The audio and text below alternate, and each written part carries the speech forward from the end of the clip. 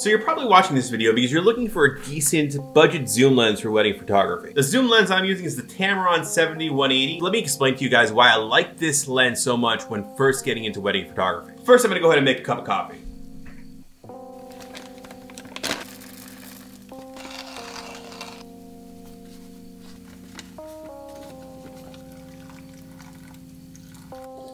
So getting into photography can be quite expensive. You have to buy a camera, you have to buy memory cards, you have to have a decent computer for editing, and all of these can add up pretty fast.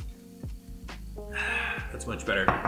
But yeah, so you have to figure out ways to save money where you can. When you're looking at zoom lenses for Sony full-frame cameras like the Sony a7R III, you're presented with a ton of options. You can go all the way to very expensive with the Sony G Master F2.8 70-200. This is a Sony G series lens that's a little bit cheaper. 70-200, same build quality, but it's only f-stop 4. And unfortunately, Sigma lenses don't really have that 70-200 range yet. I think they have like a 150-600, so that's kind of big. But honestly, guys, this Tamron lens is phenomenal for its price. Yeah, you're losing 20 millimeters of focal length, but it's not that noticeable unless you literally can't physically move closer to your subject. Honestly, guys, the biggest selling point for this lens is its price point, and that's why I think you guys should seriously consider using this lens. Being that the f-stop on this lens is f2.8, I feel like a fair comparison lens is the G Master lens because it's also f2.8. The only difference is the G Master lens is 70-200 and the Tamron lens is 70-180. Now, the G Master lens is actually running around $2,600. Yeah, you can find it on sale for $2,200, $2,300 sometimes, but the average price is $2,600. And that's quite a bit more expensive than the Tamron lens back there. And that's because this Tamron lens is only $1,200. And even if you need to save a little bit more than $1,200, you can find a refurbished one on Amazon for $1,000. And I've had refurbished lenses before, they're pretty good.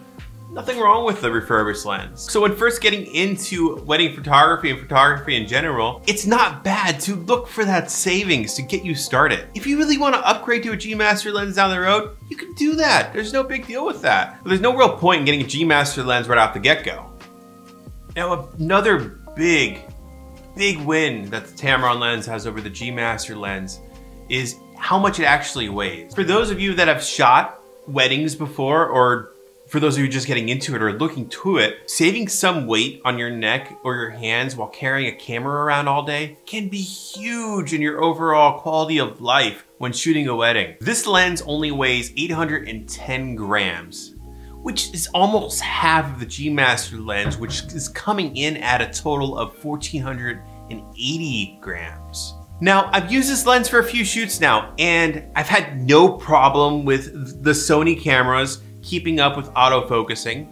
I don't see any difference whatsoever. And out of the research I did prior to purchasing this lens for myself, I don't think anyone's had any issues with autofocusing when compared to a G Master lens. They're just one and the same. You can't really notice any difference, especially with photography. Now, all that being said, guys, there is one major pro to the G Master lens, and that is the Tamron has an external zoom ring, and the G Master lens has an internal zoom ring, which means if it's raining or if it's dusty or weather-related problems, the overall build quality for weather sealing is better. It's more durable as well. This is cheaper material, which honestly doesn't bother me. It still feels like a good quality lens. It's just not as premium as a G Master lens.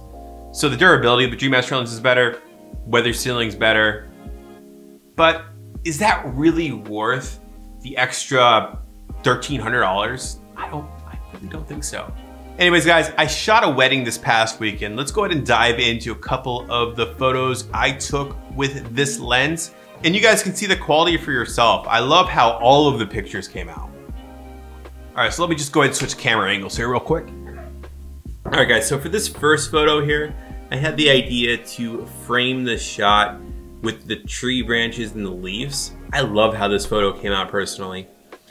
I wish I had the wherewithal to remove the tiki torch you see in the picture, but I love this lens. Like, I think the photo came out crystal clear. Obviously this is edited.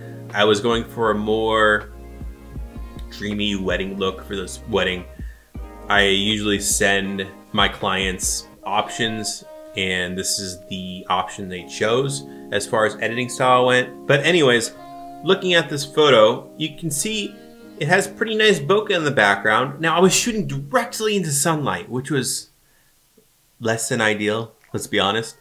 But for this shot, kind of worked in my favor. Really like how it came out. Now for this next shot, I wanted to get more of an intimate moment of the bride putting the ring on the groom's finger. So in order to do that, I had the focal length zoomed in all the way, as you can see, to 180. The depth of field in the background from the bokeh created from the F2.8 stop was beautiful. They popped right out of the picture.